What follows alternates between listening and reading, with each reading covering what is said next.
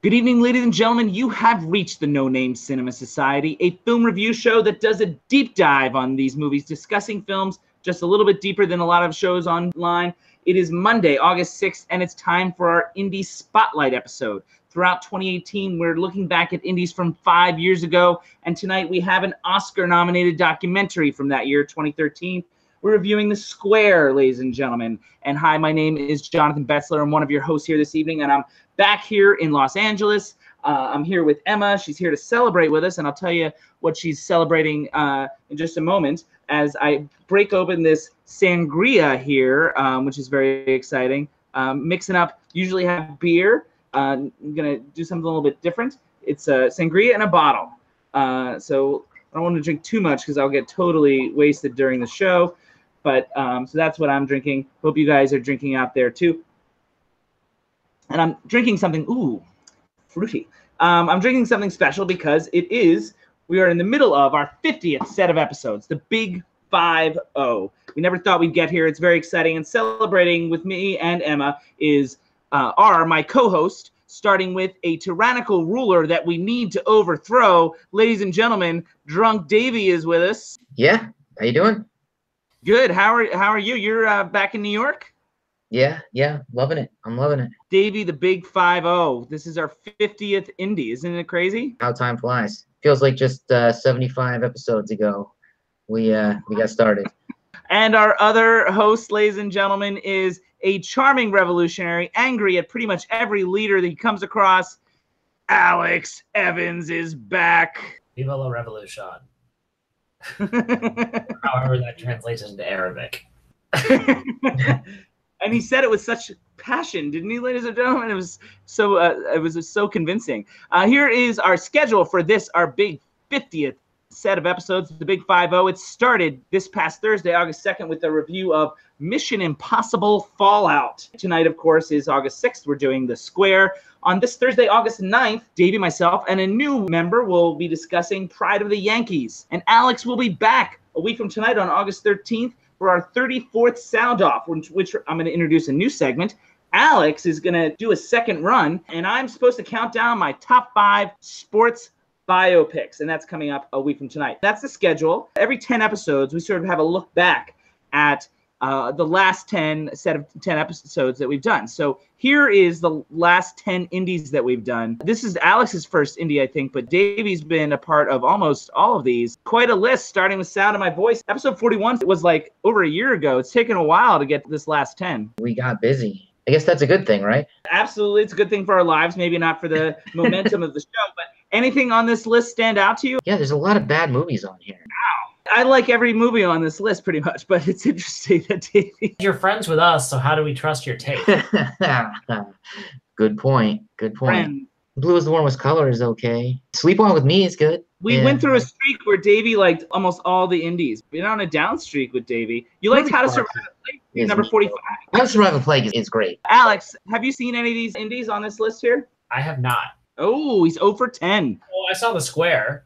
Well, obviously. Okay, and we're about to talk about that. So that's been our last 10 indies. I recommend them each. Davey recommends How to Survive a Plague. The one that stands out to me, I think, Deep Blue Sea, Spectacular Now, Rust and Bone are all, to me, really, really strong films that are worth revisiting. So tonight, the trivia that was for tonight's episode was another foreign film, this time a documentary, because our last indie was a French film called Blue is the Warmest Color. Now we've got an Egyptian film. And this one takes on recent history as it goes behind the scenes of an event that started only 2 years prior. And that is, of course, in 2011, the citizens of Egypt gathered in Tahrir Square and started a revolution. And by 2013, the documentary was already out in theaters. The documentary takes us up to about February 2013. So that's how recent, that's how quick the turnaround was. The film was nominated for the Oscar for Best Documentary, losing to the film 20 Feet from Stardom, which might come up later this year on an Indie Spotlight if we get there. It is the 4th documentary we've ever done on the show. Let's see if Davey can remember the 3 other ones. Documentaries, right. We did the Interrupters, the music one. What's his face? Something about 1,000 years. Like it's called 10,000 Days on Earth. Oh, 10,000 Days on Earth. What was the guy's name? Nick Cave. Nick Cage, yeah. Nick Cave. The last documentary was How to Survive a Plague. How to Survive a Plague. There you go. He got the 3 We others. weren't counting that. Okay. So this is All four. right.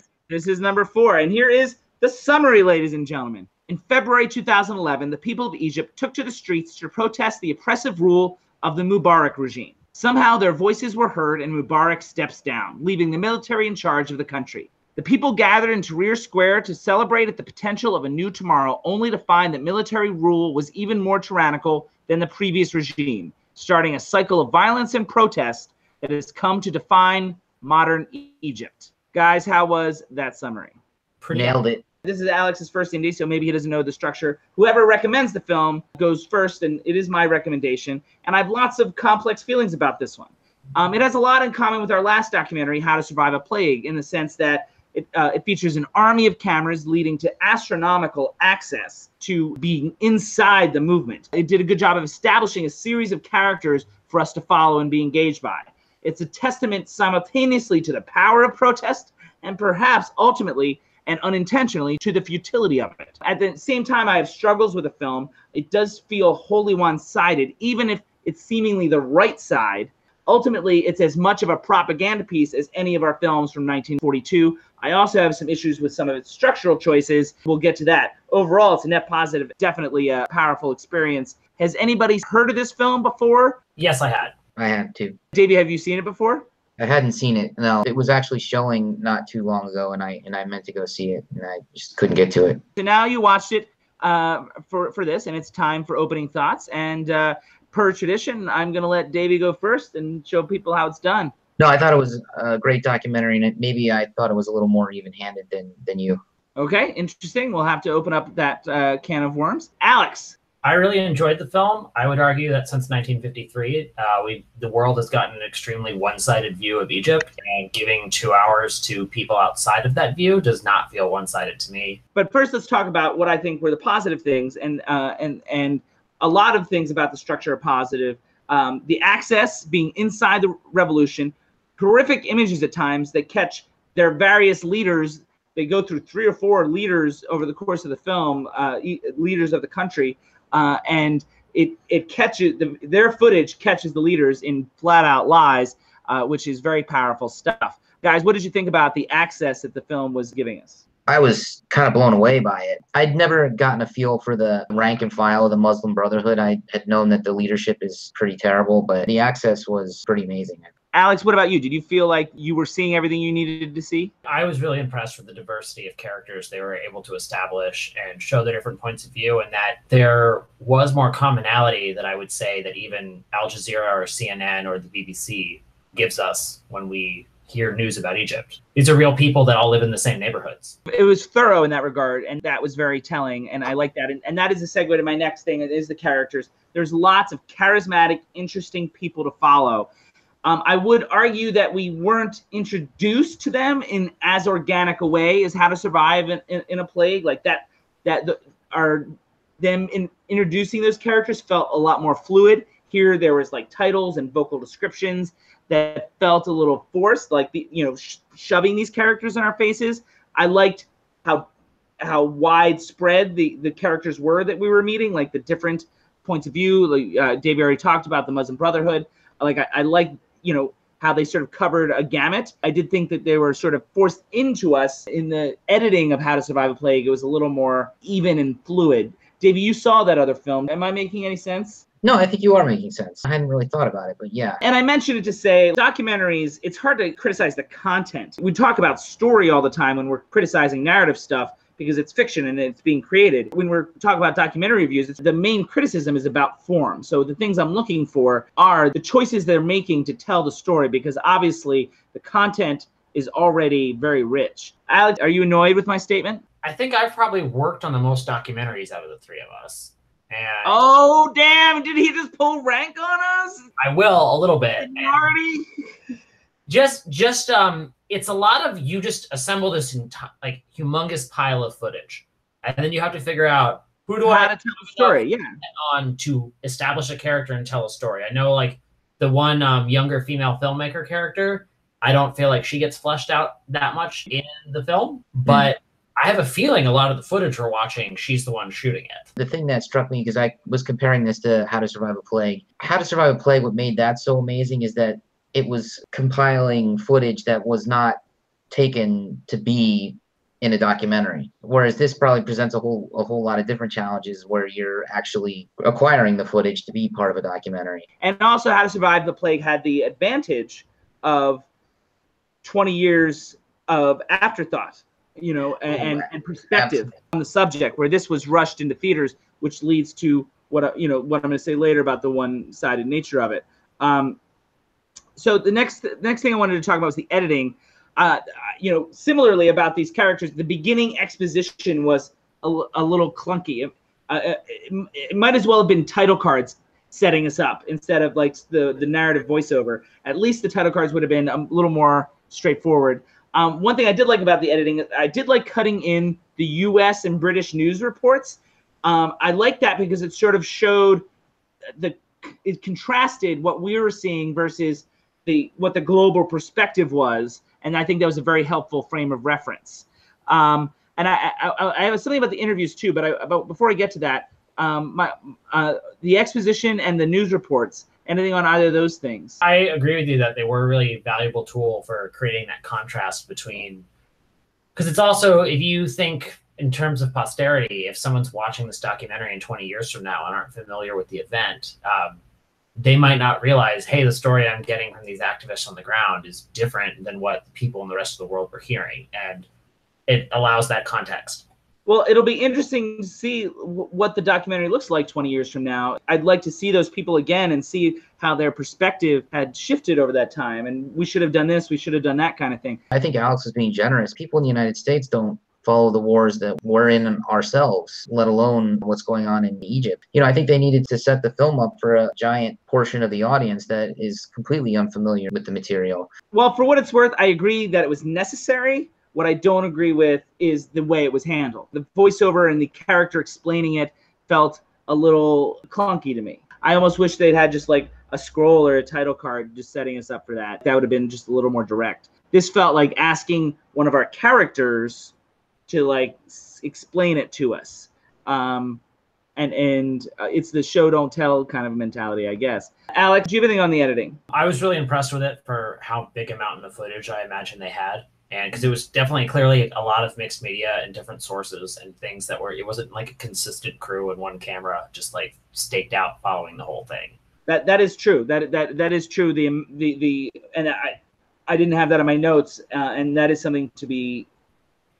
That's the job they took on one end, but it certainly was a mammoth undertaking in that regard. I imagine the assistant editor work was really, really good because that's who's like assembling like, okay, we like Ahmed. So then they go through and try to find every single clip of Ahmed. Once again, Alex trying to throw some love to the below the liners. I did feel like Ahmed's private interviews seemed to be used as band-aids for narrative gaps. Like anytime they felt like, or they were having trouble linking the thread together, they would come to Ahmed. And sometimes it almost felt like the interviews were after the fact or sort of out of time. His haircut was different. For sure that was done. That was pretty obvious, but I think it's tremendous that they got the trust of a subject to be willing to do that for them. As a subject, he's also one of the filmmakers, ultimately. I get the impression that him, the guy that was in The Kite Runner, and the female one that you were referring to earlier. So do you have a criticism that you believe documentary by its nature should be objective? To me, the best documentaries are the most powerful documentaries. Just show something as it is. I was just having this conversation earlier today at a shot listing meeting that show things as it is and lets the audience decide for themselves. So yes, I do feel like I would like an objectivity. And I grant you, they did try to talk to those military people, and I appreciated that. But I have some thoughts on that. And what I was going to say about the Ahmed thing is, I agree. It showed some storytelling sense that they knew they needed to fill these gaps. But it also, as a storyteller myself and a filmmaker, it was very clear to me that's what it was. And it did take away some of your in this moment now kind of thing. I see what you're saying. As someone that's done a lot of documentary films, I've noticed this is something for people that come from a narrative background or just general audience, this idea that documentary is just a fly in the wall where you don't control things and it's this very like sterile academic pursuit. I don't think that necessarily. I just like to see both sides thoroughly explored. All right. We've heard the autocratic rulers of Egypt for 5,000 years. Well, I'm good on their point of view. The point is, as a piece of work that's going to stand the test of time, I do feel like it needed to stand independently of that. It cannot rely on assumptions that you've heard everything the autocratic Egyptian rulers have. The other thing I'll say to this is... No. I am likely to be sympathetic with them. I mean, like, this was not necessarily a film made, to be that objective documentary. This was a film made as propaganda. This was a film made as a cry for help, so that the world knew what was going on. But it only showed that perspective of things. And those interviews with the military were not, there wasn't very much of them. And I got the impression that it was edited in such a way to show the very worst of the situation. They had the power with their editing tool to manipulate that, and it felt that manipulated to me. I applaud the effort to talk to the military, but it still didn't feel balanced to me. My retort to that in the filmmaker's defense is, if you're on the ground filming these activists and the military and terrorist factions are firing guns at you, firing rubber bullets and beanbag guns at you, and throwing tear gas at you when you got a camera in your hand and press on your jacket or your hat, it doesn't matter that you're press. They're firing at you and your life's on the line. That makes it a little hard to be like, I should really go get their point of view. I understand that, but I can still have an issue with the documentary for, you know what I mean? Like, I understand all the reasons for it. That doesn't make it a better documentary. I mean, that's what we're talking about. We're talking about the 2 hours and change, or maybe it's a little less than that, of this film and how it translates as a work of documentary film. You could say on a narrative, oh, we ran out of time and we weren't able to get, there's tons of different reasons and excuses for everything, but now it's a finished piece of art. And so I have the right to question some of the form. The reasons are unimportant. Ultimately, I don't mean to sound cold and callous. This is a film review show, and that's what we're looking at here. And Davie's usually the cold and callous one, so. Nice. It shows, I think, the military in the best light that is, I think, ethically, truthfully possible, in the sense that they started off as a constructive player. They took over for Mubarak, and they at least ushered in elections, although they probably rushed them. So that I don't think that the military rushed the elections to get the Muslim Brotherhood to take over and to win. So I think that they were at least shown to be at least a fair player early on. But it's funny because I felt those interviews that they had two interviews, like the publicist, and also like they did have a rank and file military member that sort of laughed off the whole Tahrir Square thing. And both of those interviews felt like cartoonish. And I got the sense that we weren't seeing they were just showing us the most insensitive things that they could possibly say. I think the interviews with the officials are totally fair game. I think you could make the argument that the driver is, you can find a low-level person that's a jerk and make hay out of that. They committed atrocities, and to not document that would have been a sin. I'm certainly not criticizing the film. I know. They did it about as fair a job as I think anybody really could do. Fair a job as they within the middle of it can do. And it's good to have their perspective. An outsider coming into that would have possibly been able to do a more fair job in that regard. Again, this is my recommendation, so I like the film. Yeah, I play devil's advocate, I guess, just naturally. It was a film made, I think, as a piece of propaganda, and the phrase I used earlier is a cry for help, almost. I just want to clarify that I think it's a very strong and important film. We're digging deeper, and there's a couple things that I just would have liked to have seen done differently, if possible. I want to move on to the T word here because our time is running out. But the T word, of course, is themes, which Davie hates talking about. And one of the themes I brought up early on is this concept of the power and the futility of protests. And I want to make my point about this. You get the sense of the power of the protests because they made global headlines, the protesters, the revolutionaries in Tahrir Square, and ultimately they overthrew 3 regimes, or so it seems. 5 years later, they are still oppressed. They're still in 2018, they're still under military rule. All they seem to succeed in doing is giving an excuse for the next dictator to seize power under the guise of helping the people. Now we're not talking about the form as much. Now we're talking about one of the things that I'm taking thematically from the documentary, and I'm curious what you guys have to say about that. Davey, you hate the T word, so what do you think about this concept of the power and the futility of the protesting? It made the film hard to watch because you don't get to experience any of that hope if you know how things turn out. It's a hard watch in that sense. They're just as oppressed. Nothing much has changed. Looking back at this and re-interviewing some of those guys 20 years down the line, like, what would they say? What could they say? Like, I'd be fascinated to see that. I think that it's definitely worth a sequel if they want to come back and shoot the next How Things Are Now. I think that would be dynamite. Well, I mean, I would like the story to come to a more of a resolution before they revisit it. I'm sure they would too.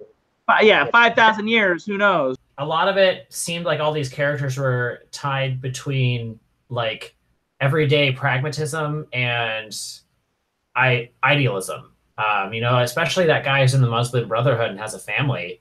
And it's just like the Muslim Brotherhood's getting mad at him for like being friends with other people and having to worry about his family. And he's like, getting my kids to school and feeding them, like, that has to come before me marching in the street. That's a good segue, Alex, into the next thing I want to talk about. The other fascinating thing to me, and the thing I think that hurts their revolution in general, is the division within the revolution. I mean, their noble cause was ultimately thwarted by the very religious portion of their group taking advantage of the open government.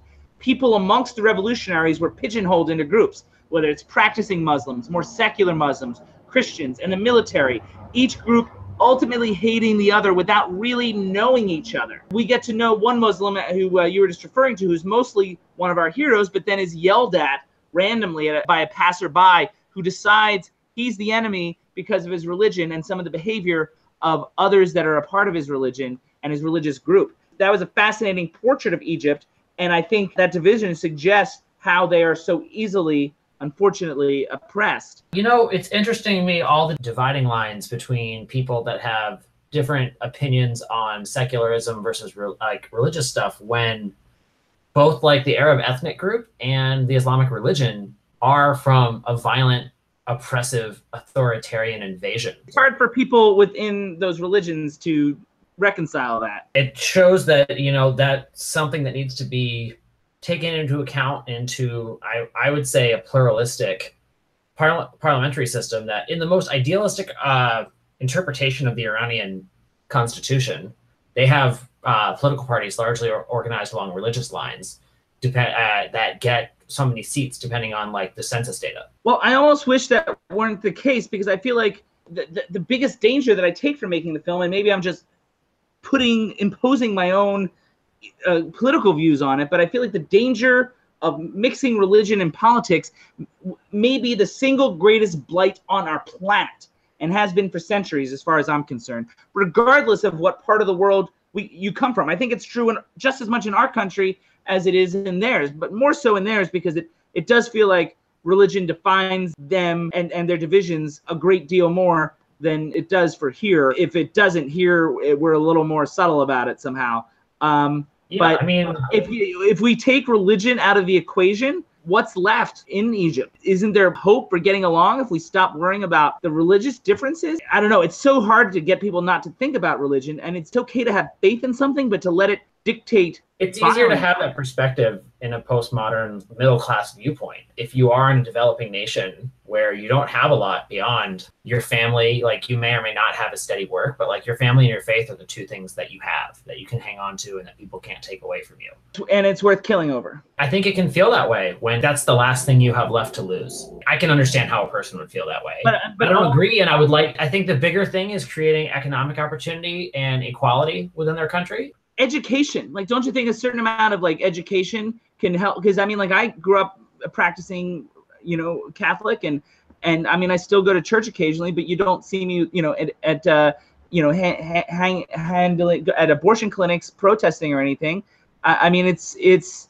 I think good public schools where people of different backgrounds have to interact with each other is like a really vital thing, and we see throughout the world where that happens. It does create more understanding in the society. Which is why I'm going to drop another documentary name on you. It's called The Promise. It follows around kids from the Palestinian area, the West Bank of Israel, and some Israeli kids. It follows them around, and then it forces them to have a meeting towards the end of the documentary. It amazingly shows that the hatred is so taught, T-A-U-G-H-T, is something that is handed down from generation to generation, that if Absolutely. you take that away, think about all the lives that can be saved. We've been on a soapbox, Davey, and you've been quiet. I'm trying to look up the documentary, The Promise. Real quick, one of the things I was going to say is the big need that I got out of watching this film was there needs to be a UN coalition force that is able to come in and conduct elections. I thought about that, but I mean, like that raises a bigger question that came up today, also in the shot listing meeting. Is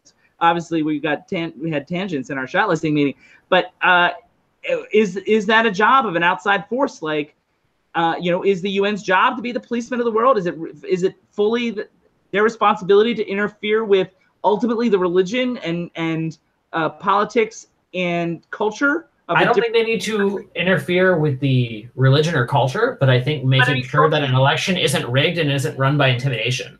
But don't you see how they go hand in hand? At least that's one of the things I took from this documentary. Religion, culture, and Egyptian identity, they seem to go hand in hand, and that's part of the issue. If I'm an Egyptian, I start to feel like the UN's the enemy in that scenario, or maybe I want the UN, maybe I don't. Like, I don't know. I see your point, and I thought about that, but I worry about military government. Then sure, you're against the UN, but the fact that you can't go to a poll and vote for who you want without your life being threatened. Yeah, because the thought of an election being 97% in one guy's favor sounded awfully fishy to me. I forget what's the guy's name who's the Muslim Brotherhood guy. Magdi. He seems like a pretty reasonable guy and not an extremist by any stretch, and also a tolerant guy. But I wish I could have fleshed out his vision of how a Islamist leadership would work. I agree with that. I got the impression, and maybe it was the film's fault, or maybe it was just his fault. He seemed to be playing both sides against the middle. Yeah, this idea that like everybody who joins the Muslim Brotherhood is this extremist wanting to cut everybody's head off. Like, they're not. What kind of rights would he grant non-Muslims? What kind of participation would that kind of leadership allow them in government? That's the issue with the protests in general, and this will be the last point I think we'll have time for, is it almost felt like the 99 percenters, if you remember that movement. Yeah.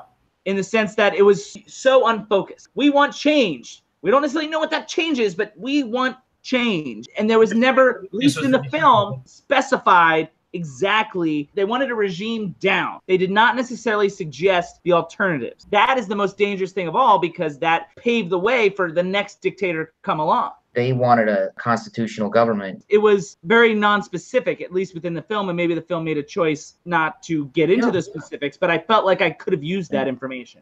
For sure. I mean, that lack of knowing exactly what everybody wanted and being like unified in it, or having a unifying figure for people to get behind. I think of France in their revolution in the 1780s and 90s, and how that led to Napoleon becoming a dictator. Yes. It's almost, I mean, like the whole point of learning history, I'm about to get frustrated again. The whole point of learning history is to avoid it, like avoid repeating the travesties of history. Like, why does this keep happening? Like, what is wrong with people? Without education, like you were saying, none of these people have the opportunity to go to graduate school and become a constitutional scholar. And that brings us back to economics. Yeah, maybe if Ahmed had the chance to go to grad school and everything, he could have like a great proposal and be a qualified leader. Or he doesn't have those opportunities, so he's just an angry kid in the street. It's not about grad school. Like, maybe it's just high school. Like, who knows? And by the way, that documentary that I referred to earlier that I called The Promise, it's called Promises, 2001. So I was close. All right, guys, it's fascinating conversation. Unfortunately, we've got to wrap things up. Do you have any quick closing thoughts, Alex? I'm thankful that these people were able to survive the effort to document this event and share their experiences with us. Davey? I thought it was a great movie, and I definitely gave me a perspective that, I hadn't seen in film before. So, do you want to thank me for recommending it? No, I wouldn't go that far. I set myself up. All right, guys, we continue our examination of indies from 2013 in about a month or so, maybe a little less than that. Maybe we can get into it by late August. And your trivia for the next indie is a movie that gets its title from movie trailers.